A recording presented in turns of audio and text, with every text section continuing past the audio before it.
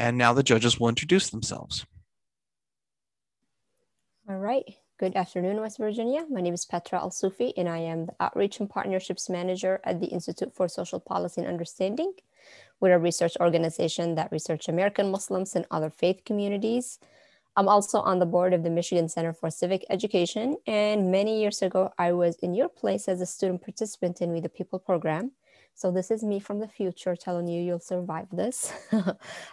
Enjoy the moment in the presentation, and I hope it can inspire you to continue public service in civic education. Good afternoon, West Virginia. My name is Dan Wong. I'm a retired attorney and former judge. I'm on the National Board of Directors for the Center for Civic Education. I live in Boise, Idaho. I'm excited to listen to your testimony and presentation today. Good afternoon, everyone from West Virginia. I am from East Virginia, AKA Virginia. I am a state government policy professional. So I'm currently a policy advisor for the Virginia Department of Criminal Justice Services. Prior to that, I did nonpartisan policy analysis and I evaluated the performance of government programs for the Virginia General Assembly. And those types of jobs are available in every state and every state legislature. And that's part of why I do this, to make sure you young people know that. This is my third year of being involved with We the People, and I'm very excited to hear your presentation and to get to talk with you. All right, students, please go ahead and introduce yourself and introduce your teacher. I'm Aiden Taylor, a junior at Clay County High School. I'm Cheston Haynes, and I'm a senior at Clay County High School. Very nice to meet you all. My name is Jaden Koger. I'm also a senior, and we're joined by our teacher, Mr. Philip Dobbins, and our coach, Mr. Mike Mullins. All right, good to have you all here. So I'm gonna go ahead and read the question for you, and then you'll have 4 minutes for your statement. President Dwight Eisenhower said, "We must guard against the acquisition of unwarranted influence by the military-industrial complex.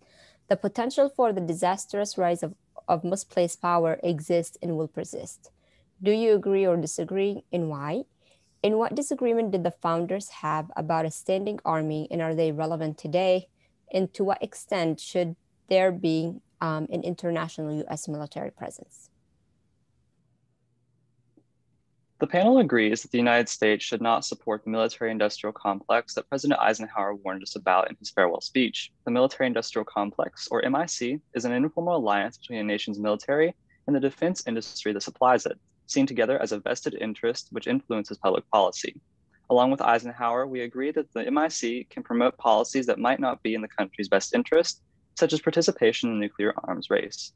Military forces have been funded overwhelmingly by national governments, which historically has been the target of lobbying efforts by bureaucrats and military-related ministries, by legislatures from districts containing military bases or major military manufacturing plants, and by representatives of public and private firms involved in the production of weapons and munitions. Because the goal and interests of these various actors broadly coincide, they tend to support each other's activities and to form mutually beneficial relationships, what some critics have called an iron triangle between government officials, legislatures, and military-industrial firms. For example, legislators who receive campaign contributions from military firms may vote to award funding to projects in which the firms are involved. And military firms may hire former defense ministry officials as lobbyists. The United States debt is atrocious. We are $28 trillion in debt. Many argue today that military spending is too much. A politician getting votes from military firms in return for funding more military projects undermines and completely disregards democracy. By representing corporations rather than the people, the politician is acting corrupt, which leads to a dysfunctional government. Just as President Eisenhower feared the potential for abused power in the military-industrial complex, the founding fathers feared the same with standing armies due to their long history of tyrannical oppression. James Madison states this notion in a speech given shortly before the Constitutional Convention, saying constant apprehension of war has the same tendency to render the head too large for the body. A standing military force with an overgrown executive will not long be safe companions to liberty. In addition to the fear of usurpation of power and destruction of liberty, Federalists and Anti-Federalists are born to standing militia due to the morals and composures of soldiers. Armies were typically composed of lower class citizens, many of which had corrupting influence on others. Creating a standing army would allow them to exert their influence on society and corrupt it from within. Today, however, the army produces intelligent and well-disciplined people who are responsible for keeping our nation and our citizens safe. Some of the founders' fear of a standing militia are completely relevant today, specifically the potential for abuse of power in the art of war. A treatise published by Niccolò Machiavelli, he states that the reason for this tyrannical nature in a military occurs when a, quote, soldier makes war his only occupation. Although there are checks on the executive branch that lessen the chances of military-industrial complex, the possibility for tyrannical military rule is always present. Instances where the implementation of a national military can be defined as places where a credible threat to national security persists, an attack on allies is possible, or the aid of foreign policy such as through assistance with military troops. The United States has one of the largest military presences overseas than any other nation. With this, it is accurate to assume that we are allocating billions of dollars overseas for an unclearly defined mission. Furthermore, it can be very costly, ineffective, and detrimental to the lives of Americans to keep troops at international bases. One other major effect of keeping forces in other places across the globe besides the United States is that we're doing one of two things: adding more money to our military budget that could be allocated to other domestic programs, or we are taking troops away from bases in the United States that could provide greater protection to its citizens. In all, the extent for which a large international military presence is of the utmost importance is non-existent. All right, thank you. So a follow-up question is about your last point, which is the military spending in military budget. Do you believe that the military budget should be controlled, reduced? Why or why not? And if we do reduce it, to what domestic causes should we reallocate that funding?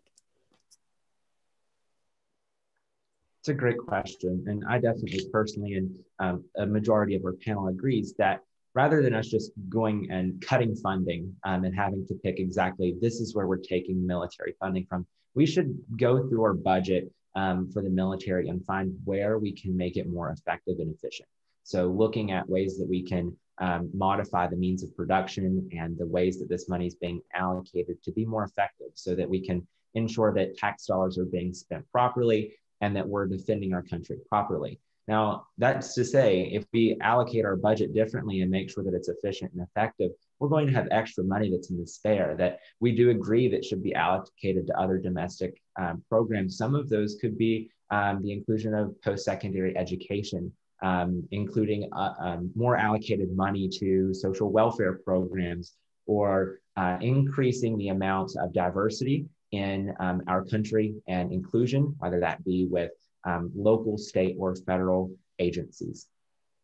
And of course, if we're going to control or reduce this military budget, we would obviously have to look at places where we need to pull back from. And I feel like we stated in our response that a good example of this is the United States has a very prominent military presence overseas.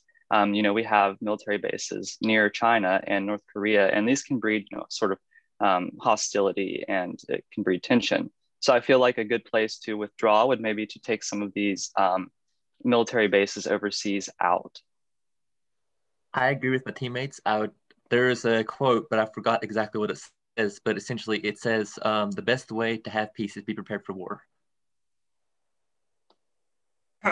So this question is for all of you. If we remove our bases from near China and North Korea, how are we going to quickly and efficiently address the threats that they pose?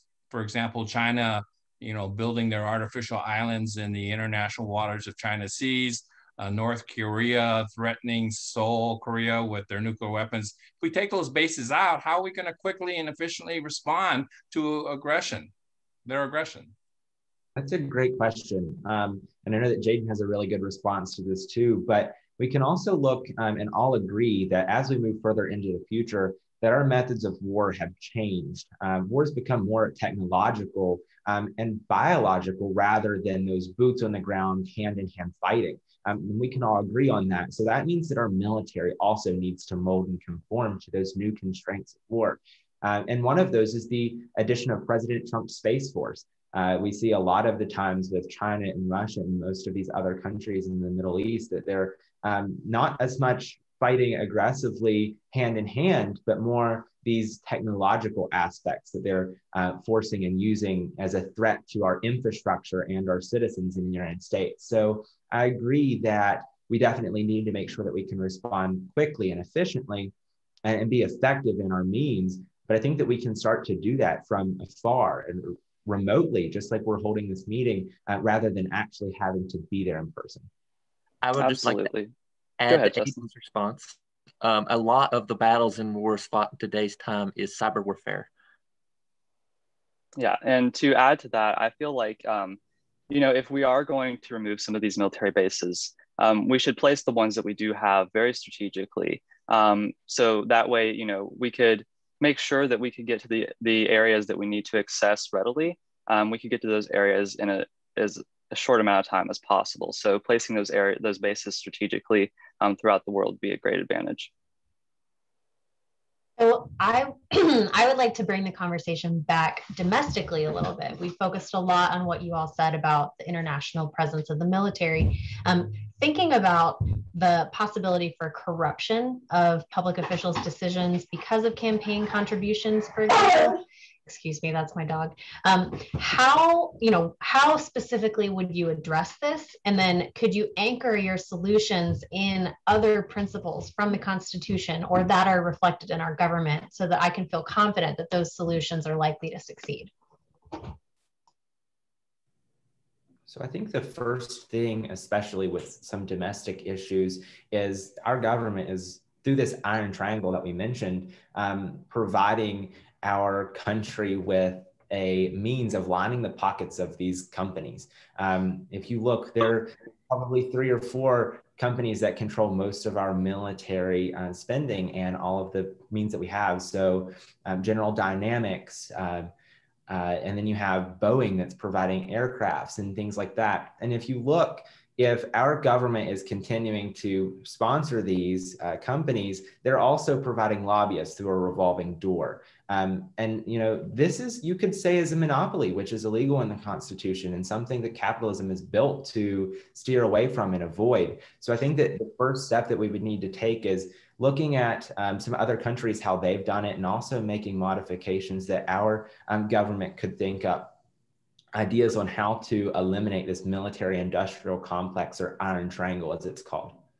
Absolutely. And to add on to that, I feel like it's important to look at how much these companies are generating as far as military spending. So we have Lockheed Martin, which last year generated $56 billion in revenue, 95% of which was defense revenue.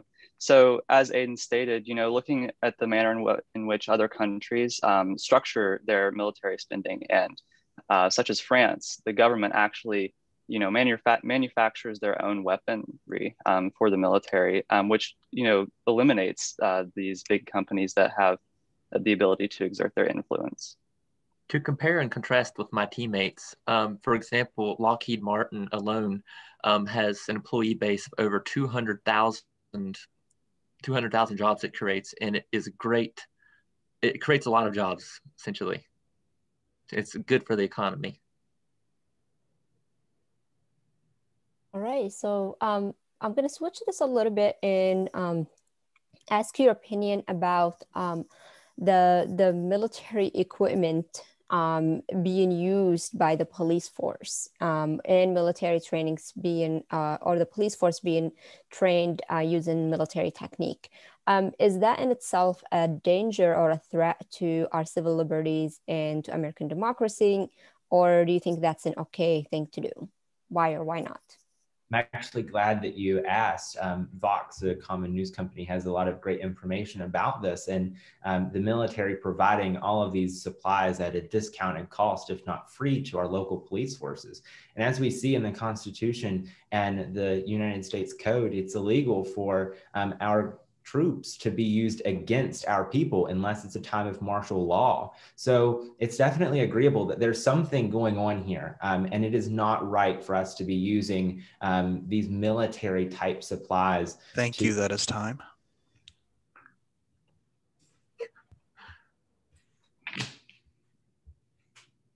Excellent work. So that was really good. I really liked your participation. Your opening statement definitely strong, and you used you backed it with evidence.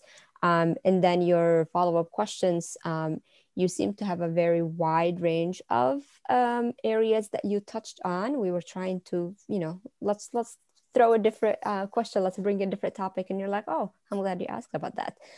So clearly prepared. You all built off of each other's statements and comments, so we didn't hear a lot of repetition. And then when you disagreed or you presented a different view, which is always encouraged, you did it respectfully and again supported your opinion. So great work. I thought you guys were pretty good. So I enjoyed your presentation.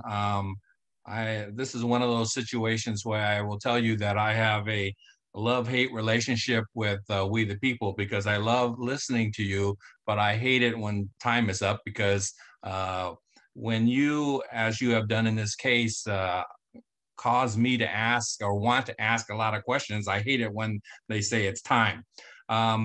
And in that vein, I did enjoy your presentation. You said some very interesting things that I wanted to follow up on. We only got to 3.5 questions. And so I think my feedback for improvement would be, in answering our cross-examination questions, if you would be more direct and concise answering. And I loved listening to your answers because they were very thought-provoking and intriguing. But when you go on, unfortunately, we don't get to ask as many questions. And the more questions we're able to ask you, the more you're able to display your knowledge and allow you to, cite historical examples, contemporary examples, do quotes, that kind of thing. So that would be my one feedback for improvement, but a good performance, and I enjoyed listening to you. Thank you. Yeah, I agree with everything that my fellow judges have said. You all worked really well as a team. So sometimes, especially getting to this level, members of a team can almost seem like they're competing with one another, right? Like trying to make sure that their examples are like more impressive than the next person, or at least it can come across that way sometimes. And I did not get that sense from you all at all. Like my colleague said, it was clear that you all were really supporting one another, that you were doing this team effort that you were each individually contributing to in some way. A point of feedback, Cheston, I really liked that you kind of would weigh in as with the contrary view a lot of the time, but you would only say the opposing view, and then you didn't really go into why that matters or where that disagreement comes from or what have you. And I encourage you, expound on your ideas just like your teammates do. That makes for a richer conversation and discussion in general. You all should be really proud of yourselves. The past 15 months have been just so hard for so many people. And I'm proud of you and all of your fellow students competing today. Just keep up the good work. Thank you.